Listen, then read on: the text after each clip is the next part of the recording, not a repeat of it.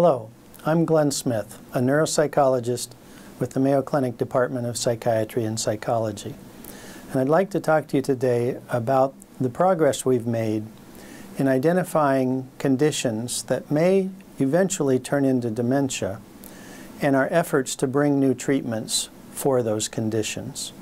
I've had the good fortune while here to work with a multidisciplinary team of neurologists, psychiatrists, neuropathologists, radiologists, and others to promote concepts like mild cognitive impairment, a condition where we can measure cognitive function that's abnormal for people's age, but not yet associated with functional problems in daily living.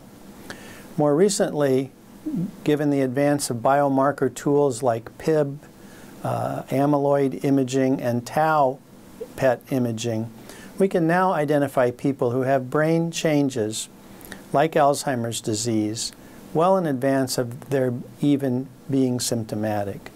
These advances give us the opportunity to think about prevention, both primary prevention and secondary prevention strategies that can help people possibly avoid dementia or at least function as well as possible for as long as possible.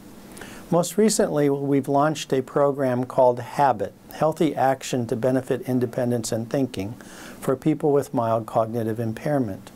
In this intensive 50-hour program, we try to use the person's preserved habit memory skills to compensate for their impairments in declarative memory.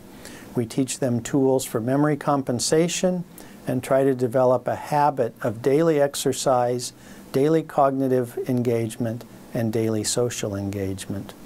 These same strategies are likely to prove useful in primary prevention, where we try to engage all people as they age in healthy lifestyles to reduce or eliminate their risk for dementia. Again, I'm Glenn Smith, a neuropsychologist with the Department of Psychiatry and Psychology at Mayo Clinic.